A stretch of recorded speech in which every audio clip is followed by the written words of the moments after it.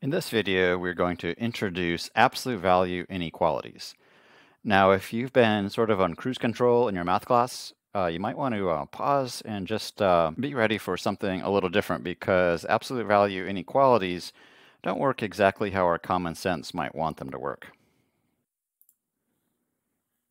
Okay, let's dive in with a little exploration here. We're going to find some values that satisfy each of these inequalities. So for instance, if x equals 3, that would satisfy this inequality because the absolute value of 3 is less than 4. Like the number 1 and the number 0, those numbers are certainly less than 4. And then also there's some negative numbers that also work because the absolute value of negative 3 is positive 3, so that's less than 4. But once we get to a number like negative 5, well, the absolute value of negative 5 equals positive 5. And positive 5 is not less than 4. So that doesn't work. And notice that negative 4 and positive 4 don't work either because there's no equal bar underneath that inequality sign. All right, likewise here, so we want the absolute value of x to be less than or equal to 2. Now notice there is an equal bar here, so 2 certainly works there because the absolute value of 2 is less than or equal to 2. And 1 and 0. Negative 1 would certainly work here because the absolute value of negative 1 equals positive 1, and that's less than or equal to 2. And negative 2 also works. But notice that negative 3 does not, because the absolute value of negative 3 is positive 3, and that is not less than 2. So let's cross that off.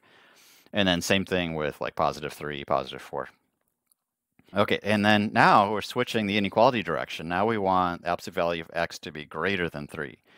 So 3 doesn't work because 3 is not greater than 3, but 4 would work. And 7, numbers like that, where the absolute value of those are greater than 3. Let's see here. Numbers like 0 would not work, or 1, because those are not greater than 3.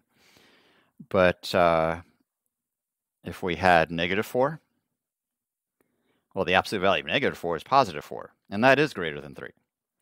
Or negative 8, that would certainly work also, because positive 8 is greater than 3. Here, same thing, greater than or equal to 1. So same idea, but now we're going to include 1 and negative 1. So positive 1 is greater than or equal to 1. Positive 6 be greater than or equal to 1. Negative 1, well, the absolute value of negative 1 is positive 1, and that is greater than or equal to positive 1. And negative 10, the absolute value of that is positive 10, which is greater than or equal to 1. Okay, so we're just exploring some values here that satisfy the inequality. Now let's take that same idea with the same inequalities and graph them. So the absolute value of x is less than 4.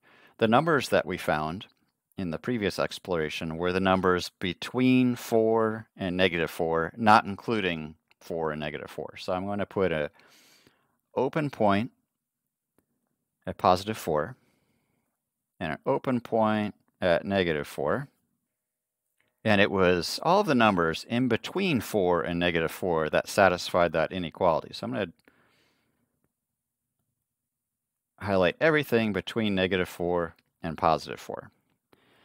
All right, less than or equal to 2.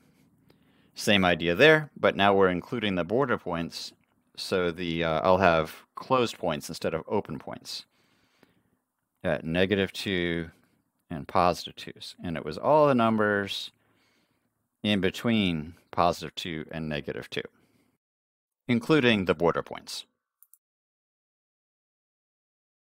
So we have a graph of the absolute value of x is less than 4, and the absolute value of x is less than or equal to 2. Now let's switch the direction of the inequality. So for the absolute value of x is greater than 3, now notice there's no equal bar, so we're not including 3 and negative 3. So we'll just put open points there. And thinking back to our first exploration, it was the numbers out here and out here that satisfied that absolute value inequality. So we notice with a greater than sign, the arrows are facing away from each other. Same thing here, except now the border points are included, so we'll have a closed point at 1 and -1. But it's the numbers that are greater than 1 and less than -1 that satisfy the absolute value inequality. Now let's solve each of these absolute value inequalities. So if you think back to the graph, it was all the numbers in between 4 and -4. So one way to think of this is we could say x is in between 4 and -4. Or I could read this, -4 is less than x, which is less than 4. And that's a good way to write the solution to this absolute value inequality. And notice the direction of the inequalities. And we can actually split that up into two different inequalities. We could say x is less than 4 and x is greater than -4. So notice that the mouth in between the -4 and the x is about to eat the x. Same thing here. So I had to switch the direction, but this means the same thing as the left side of this portion here.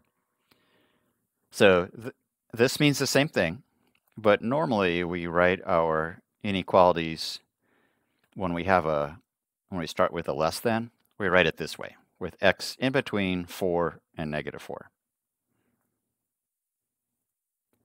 Okay, same thing here. The absolute value of x is less than or equal to 2. So thinking back to the graph, x was between 2 and -2, including those endpoints. So it'll be the same thing as we had here, but this time we'll have x is in between -2 and +2, including those endpoints. Now the alternative way would be to write x is less than or equal to 2 and x is greater than or equal to -2. Now a little more commentary on this. What the word and means in mathematics is both of these two things have to be true. So for instance, the number -100 is less than or equal to 2, but -100 is not greater than or equal to -2. So it does not satisfy this and statement here. So with the word and in math, you need to satisfy both. All right, over here, thinking back to the graph of the absolute value of x is greater than 3, this is where the arrows are facing away from 3 and -3. Now in this one, we don't write it together like this. Instead, we just write it this way, except instead of using the word and, we use the word or. So we just say x is greater than 3, or x is less than -3. And that's how we write our answers when the inequality is greater than. Now, remember, we're only doing this fancy stuff because it's absolute values we're working with here. So don't get it mixed up with just regular inequalities. All right, so with greater than, we'll be using the word or. So this means x is either greater than 3 or less than -3. It doesn't have to be both, just either one. Okay, so same thing here, except now we'll be including the endpoints. So we have x is greater than 1, or excuse me, missed that equal bar there. X is greater than or equal to 1, or x is less than or equal to -1. Now, notice a couple of things on this first one, on both cases. I just wrote it exactly like I did here, just without the absolute value bars. And then on the second one, I wrote it without the absolute value bars, but I did two things. I flipped the inequality, and I changed the sign of the number on the right side. So two things with these or statements. I flipped the inequality and changed the sign of the number on the right side. A couple of special cases here. So we can have an absolute value inequality with no solution. Like if we had the absolute value of x is less than -3, well, the absolute value of a number is always positive, so it's going to be impossible for that to be less than -3. So we just say no solution in that case. So always be on the lookout for those. And then here we have another case where we have x is greater than -6. Well, that's always true no matter what, because no matter what number we put in there, like -17, the absolute value of that is +17. That is greater than -6. So there's infinitely many solutions on that. That's how we just write our answer there. So if you have an absolute value is less than a negative number, it's no solution. If it's greater than a negative number, it's infinitely many solutions. All right, I hope this introduction to absolute value inequalities has been helpful. The next step will be to solve absolute value inequalities. But for now, we're just setting the stage with this introduction. This is Mr. Ela, signing off.